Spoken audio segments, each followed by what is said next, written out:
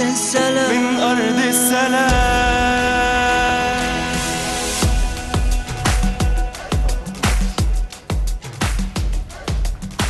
Welcome back.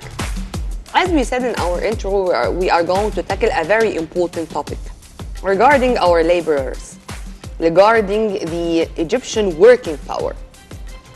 Some of their rights are to qualify them more, to let them be la crème de la crème, as the French are saying, when it comes to the competitiveness of the market, to preserve their rights, whether inside or outside the country.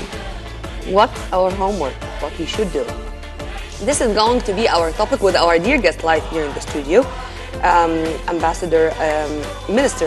former Commercial Minister Ayoub, Mahmoud Ayoub. Thank you very much for being with us, sir. Very good morning to you. Good morning, Ambassador Ayoub. And we need to learn more about the government's ambitious plan or project that would be applied with regards to the competitiveness of the laborers.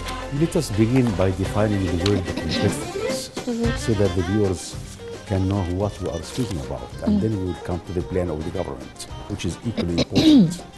Competitiveness is being able to compete in the market. It's simple like that. It contains productivity, working conditions, health conditions, control, and all the procedures which enables me to put in the market a product, whatever the product is, and being able to sell it to the end user. This is what we call competitiveness. Since for almost 2 years now, the ILO, International Labour Office in Geneva, has asked the governments of the contracting parties to increase the competitiveness of their labor force. Why we say that? Because the economic returns are very high.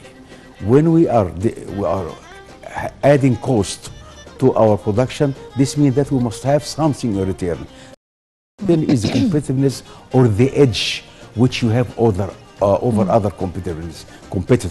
When I say that Egypt is one of 23 countries in the world who are competitive in the international market, this is a message. To whom? Not only to the Egyptians, but also the Arab countries and the other African and Asian countries, that we have highly qualified labor force which can compete other labor from other destinations or cheaper labor. This is very important because at some stage, the landowner or the employer want the more productive worker for the same pay. This means that if I am not qualified, then I will be kicked out of the market. When we say that Egypt is one of 23 countries in the world who are competitive in the international market, this encourages also foreign investment to come and invest in Egypt, because they know as such that we are competitive as far as our labor force is concerned. It is not only the laws, it is also the human being which is in consideration in this respect. Sir, amen to what you're saying, sir, of course, but I wanted to focus on a specific point, which is vocational training, which is courses, which is vocational education. Because I think, in my humble opinion, one of the most important rights of any worker is to boost him, is to qualify him, is to give him the modern techniques in his specialty. And this is the only way which will guarantee that he or she, of course, is going to be part and parcel of the wheel of progress when it comes to the economic reform. How do you see this, sir, and our culture regarding vocational education? Vocational training is the most important asset of any business now, whether in trade, in industry, agriculture, or any job. When we say vocational training, that is qualifying my labor to be able to go in this project and be productive. Vocational training means also that he is aware of what is around him. Yeah. Not only he is qualified for his work, but he is aware He is a part of a whole mechanism in which he must be highly qualified to be on par with other parts of this organization. This is one thing. Other thing is that when we say vocational training, this means that we need qualified trainers to train the employees or workers or whatever on how to be more competitive. Third thing, which is very important, the law governing the labor market in Egypt. It is a sophisticated law, that is to say that it copes with the actual needs of the labor. When any investor, I'm always looking to the investors in this respect. I don't mean only Egyptian investors, but also Arab and foreign investors. When they are sure that we have qualified labor who had enough and superb, if I'll say, vocational training, they are encouraged to come and invest in this country, which is important for us. Vocational training means, on the other side, it is value addition. Because if he is qualified and had enough vocational training, then he will be able to add value to the project where he is working. Yes. Sir, with reference to what you have just said regarding attracting more Arab and foreign investors, I would like to know from you, how would applying the project of competitiveness affect the Egyptian economy at large? In many parts of the Egyptian economy, the investors come and see, and this was some time ago, that the competitiveness or the quality of the labor is substandard. When we are giving them now the vocational training, and the ILO, International Labour Office, say that we are qualified, this means it is a big message to the investor to come and invest, or invest again, or rather increase investment in Egypt. This is one thing. When we say vocational training, this is an investment by itself. There's cost, of course, I know for that, but it is an investment by itself which increases the productivity of the labor and makes him able to compete with other workers in the same profession or the same industry in other countries. This will reflect on being able to compete in the international market. My products, if I'm highly qualified, the labor are highly qualified, and this productivity is high enough, then the end product, the cost of the end product will be able to compete in the international market. In many cases, we find that the productivity of labor is a very big, will I say, very big boost, or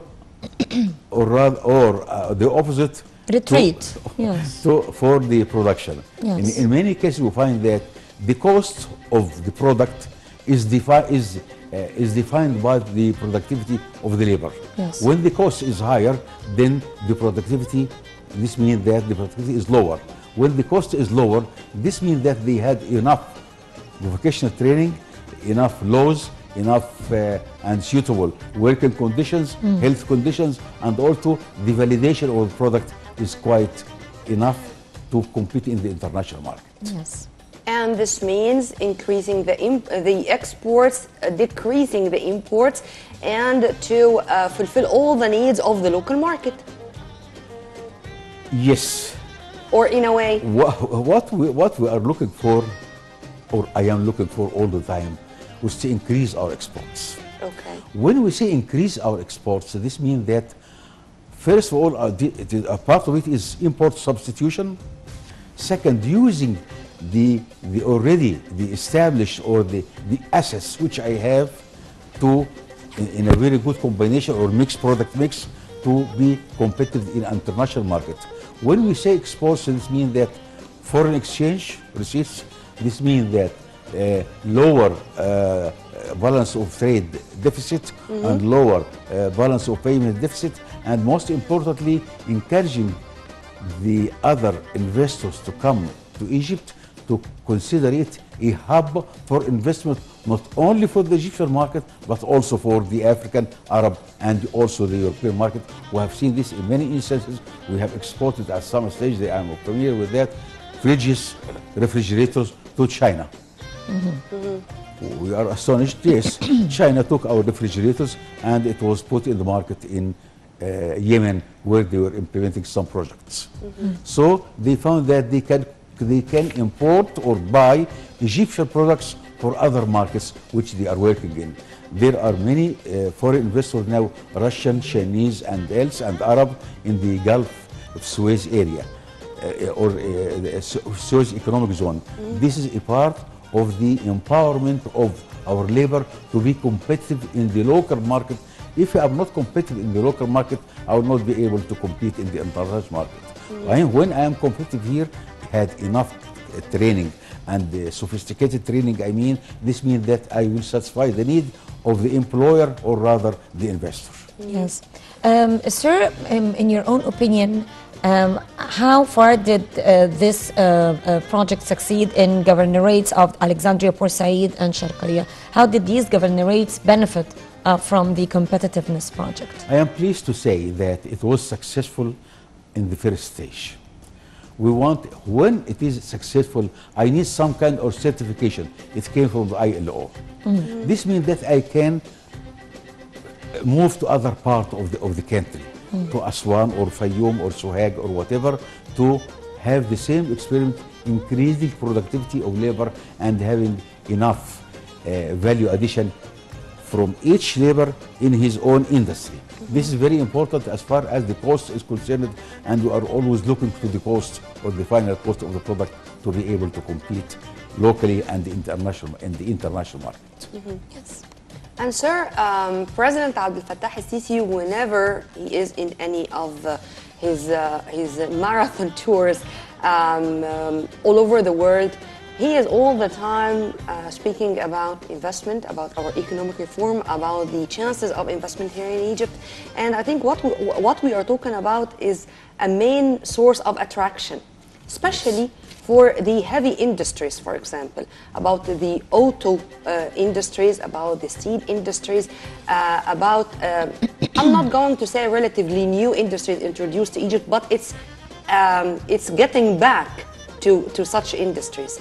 How do you see, sir, this balance between attracting the investments and having what we are talking about as a source of more attraction, especially in the industries I mentioned, the heavy ones, because those heavy industries are really should be, to be accurate, responsible for many job opportunities for, I would say, hundreds of thousands of workers.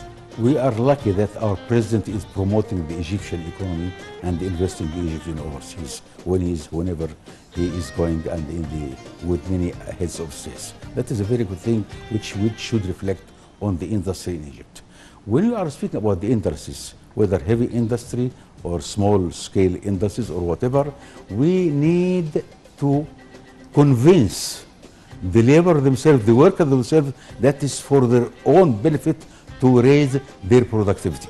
This means for me that when I am cutting the cost in all the components of the production process, this will give me at the end lower cost product which will be competitive in our market and in the international market. When we are speaking about heavy industry, the training is a must. It is one of the assets of any heavy industry. We have seen this in the iron and steel company in Egypt, in the petrol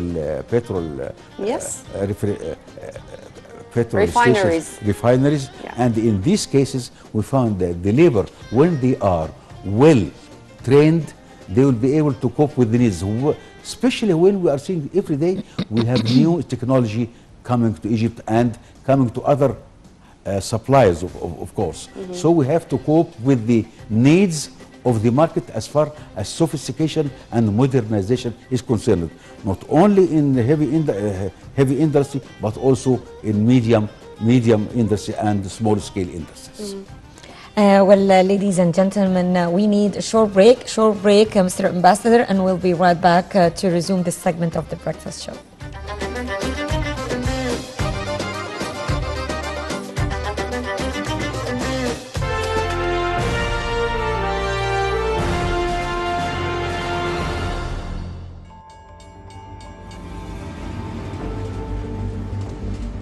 دقيقة واحدة تفرق كتير، والوقت دايما تحدي. في زمن قياسي مصر طورت منظومة النقل وأضافت وجددت 97 محطة سكة حديد، وطورت 335 مزلقان، 212 عربة قطار تم شرائها، وتم التعاقد على 1300 عربة قطار لدعم منظومة السكة الحديد، وتم توريد 24 قطار جديد مكيف لمترو الأنفاق. وفي مجال النقل البحري تم تطوير موانئ الغردقة وسفاجة لتتسع ل2 مليون راكب سنوياً، وتطوير ميناء نويبع، وتم تعميق المجرى الملاحي لموانئ دمياط والإسكندرية لاستيعاب كل السفن العملاقة. مصر دايماً على الطريق الصحيح وهتوصل بسرعة. بلغ حجم استثمارات المشروعات خلال 6 سنوات حتى يونيو 2020 253 مليار جنيه. مصر، التحدي والإنجاز.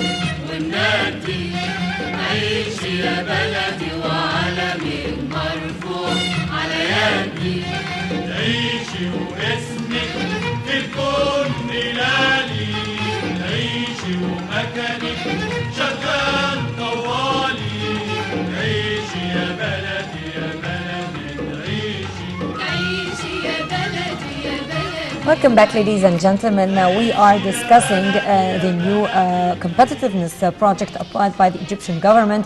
And Mr. Ambassador, we were talking about the importance of training laborers, but also I believe that this goes hand in hand with raising the awareness with regards to laborers' rights. And here the target would be the laborers themselves and the employers, and of course the public. How do you see the importance of awareness and laborers' rights? When the labor is aware that he is getting his full rights in his job, then he will be more productive, generally speaking. But when we come to Egyptian Market Act itself, we find that we have a new labor law. This enables entitles the labor to get enough or the commensurate payment. That's one thing. And at the same time guarantees the manufacturer or the, let's say, the employer to have return on his investment in this project per se, as it is. In many cases you find that the labor, when they are not fully aware of their obligation, not only the rights, it is a balanced way. We all support that the labor will get the rights, full rights, okay. But in return, and in the same time, the labor should be aware not only of his rights, but also of his duties and the responsibilities as far as his project is concerned. In this way, when I have seen that in China, every labor is keen to be productive. Himself, as a person, is keen to be productive to this unit or to this factory. In this way, they are rising up together to be able to compete in the international market. And we see this, the Chinese products are coming all over the world. You have seen it because they are competitive. Why they are competitive? Because the labor is competitive and the labor is aware of also of his national duty, that we need to raise our standard and our efficiency as far as production is concerned and cut the costs as far as we can. Well, Mr. Ayoub, Mahmoud Ayoub, former commercial minister, thank you very much, sir, for being with us. Thank you very much for your input and have a very good day. Thank you. Have a nice day, both. Thank you, sir. Ladies and gentlemen, a short break with Dina Younis, and we'll be right back.